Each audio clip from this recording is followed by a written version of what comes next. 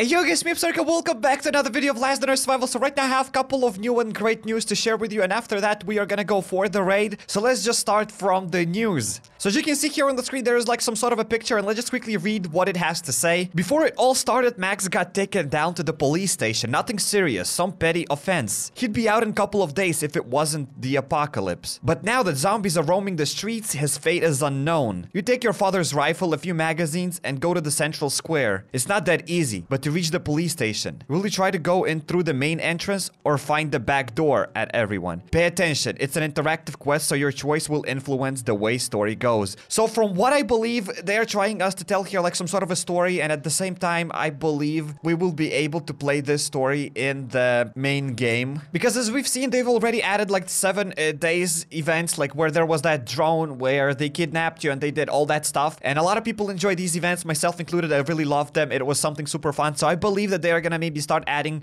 some more events like that, except this one is going to be more interactive. So I believe that maybe we will get like some sort of an event like close to the police station. At least this is just my assumption, and then we will have to go inside of it, and depending on our choices we will get different outcomes. And I really love that, because this is something super interesting. This is what Last Dinner community likes a lot, and myself included. I love that. So I can't wait to see how far this event is gonna lead us, and again, what kind of rewards we're gonna get. Because for these special events, I wish that developers gave us great rewards. Because again, if we're gonna get lame rewards, we aren't really gonna remember that event. But if we're gonna get better rewards, everything will be great. And nobody's asking for stacks of steel, but again, a little like 3 copper bars, like a piece of steel, like some sort of random Glock, or like some sort of a blueprint, you know, that would be very great, and everybody would really appreciate that. So what are your thoughts on this event and this interactive story? Do you think it's gonna come in Last Dinner very soon, and are you excited about that? Because I'm excited myself, and leave your speculation on what that might be. I'd gladly read those. And the next thing that I wanted to show you is these 2 new zombies. Most likely you've already seen them if you have seen my community post on YouTube, but basically developers have to say this about these 2 new zombies. In today's under development section, let us introduce you to a new couple of guys whose main goal is to cause you as much trouble as possible. So these are low-key toxic spitters. We won't tell you where you will meet them and what they will do. You'll find out when you run into them. So I have no idea what they're gonna do, but I believe that the zombie on the left might be somewhere from the Sector 7, and maybe even the zombie on the right is gonna be from Sector 7 as well, because at least that's how it feels like. Because look at the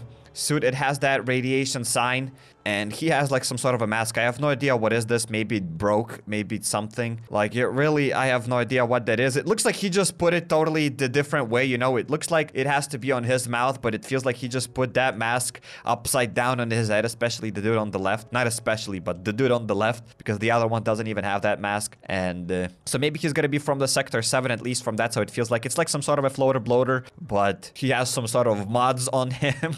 And the dude on the left, I have no idea what it might be. It just looks like a creepy zombie, so I'm not sure what that's gonna happen. Or maybe we're gonna see them in the dungeons. Maybe this is gonna be the cooperative dungeon, but I kind of doubt that. I believe that this is going to be in the Sector 7, or maybe no. And also they say that their main goal is to cause you as much trouble as possible. The point is, the same goal is for every other zombie, but I believe that they are gonna be something more special. They don't look really that weak. I don't see these zombies being very slow, especially the dude on the right. I feel like the other dude is gonna be very fast, so maybe they're gonna be like some sort of mini bosses. Maybe they're not gonna be just simple zombies. And for some reason it feels like the dude on the right is gonna be pretty tall. It looks like he's gonna be the size of Ravager, because Ravager is a pretty tall dude, and I believe the other dude on the right is gonna be as tall as Ravager for some reason, because judging by his hands and by his legs, he looks pretty tall. And also, what is your opinion on these zombies? Do you think they'll be like some sort of mini bosses, or they'll be just some random zombies that we'll have to fight, or maybe they're gonna be something different at all? So now when we're done with all the news, let's just hope for the raid. I took enough hatchets, I took enough C4s, I even took 3 bottles of water, so that should be totally enough. And my raiders tasks are totally done here. I finished all of them.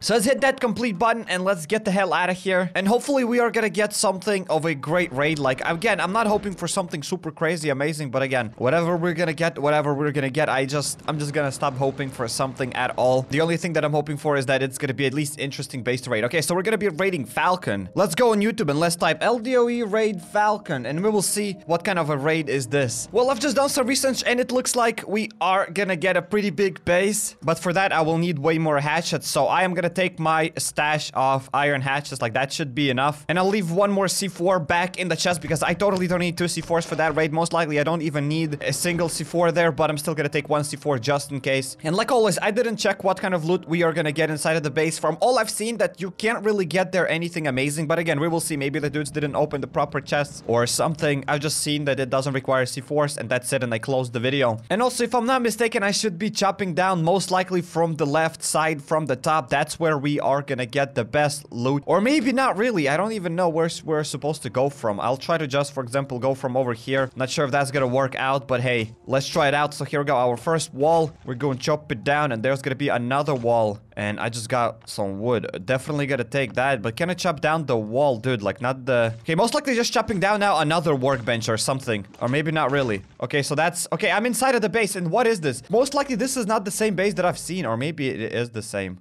Who knows, baby. Whatever, let's try to chop down this wall chest. Okay, we just chopped it down and we are almost inside. And what does it look like? I have no idea. I wasted so many hatchets here. I chopped down a couple of walls and so far I got nothing except 1 stack of wood. And I totally don't know which chest should I be chopping down. Whatever, I'm just gonna chop down here 1 chest for the sake of education to see if he might have something over here on the side. Well, most likely these 4 boxes, whatever, 5 boxes are gonna be totally empty. So I'm not even gonna chop them down now. Now, let's just shred this wave of zombies with this amazing snap transition. So that wave is now totally cleared. Now let's just chop down another chest. Maybe we're gonna get something inside of this chest, but I doubt this. Well, we got some gasoline and wheels. I had most likely definitely gonna take these wheels. Not sure if I can recycle them into steel. Or maybe I can, who knows, whatever. I'm most likely gonna take the wheels now. And I'll try to chop down this wall from over here, if that's gonna be legal. Okay, yes indeed, guys, I can chop down the wall from here. So let's try to do this. Okie dokie, another chest. And most likely gonna chop down just this door now. But imagine if Zombie Horde went through his base.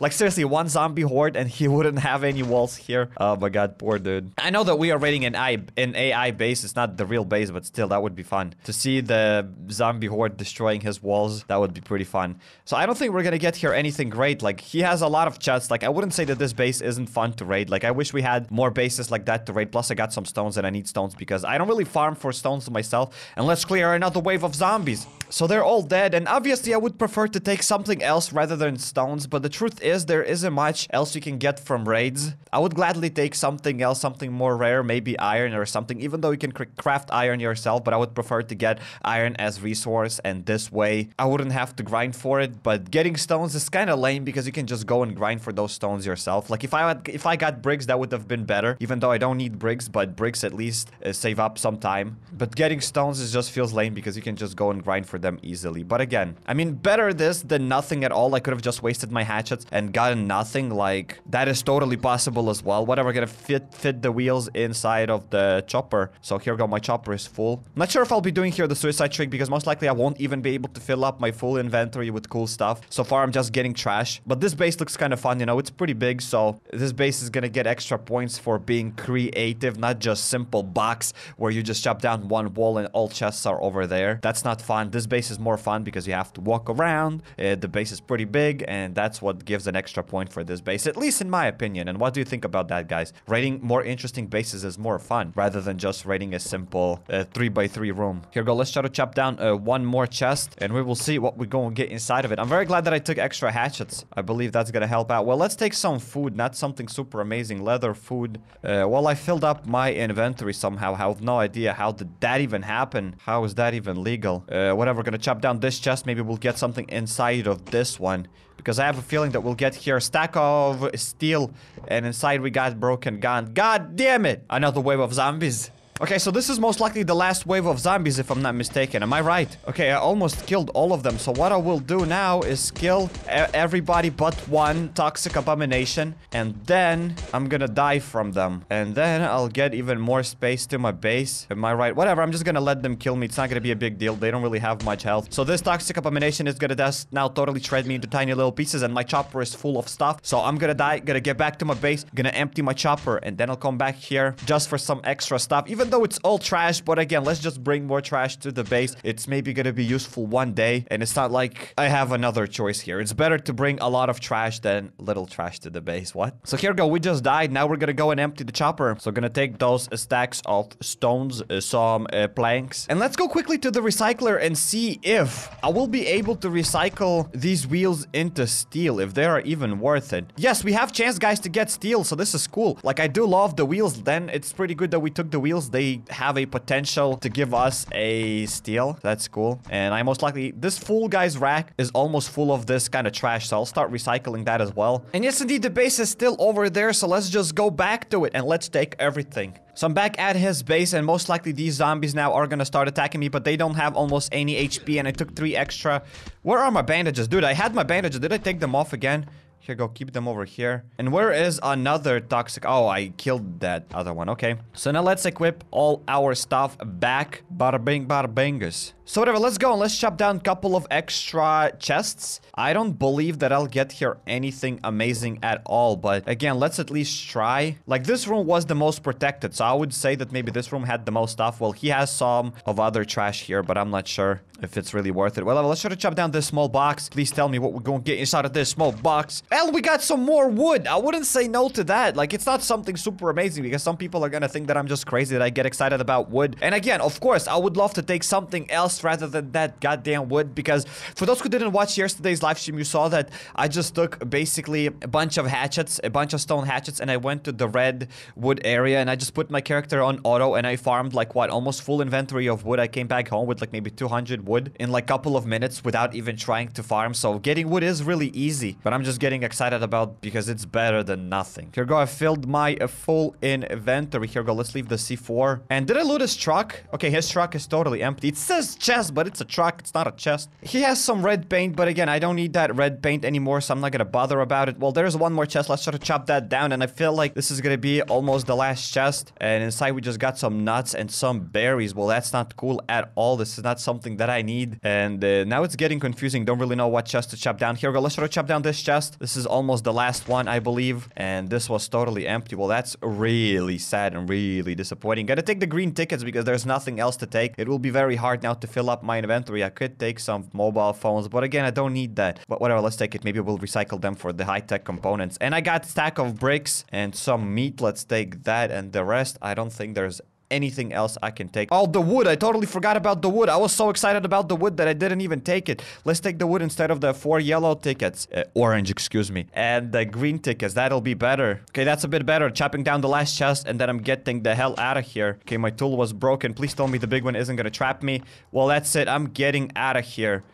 Getting out of here as fast as possible. The big one, please don't destroy me. I'm gonna be a very nice boy. That's it, guys. We're done with the base. This is what I got, and I would rate it a 2.5. I mean, okay, the base was pretty fun. It was big, so I'm gonna give it an extra half a point, so 3.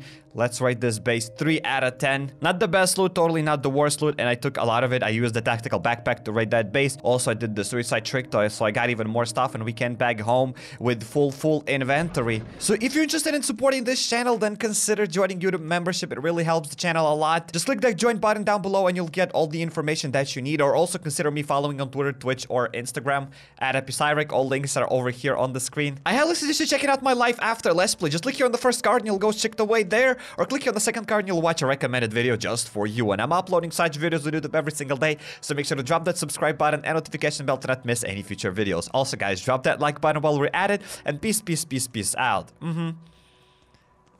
Yep.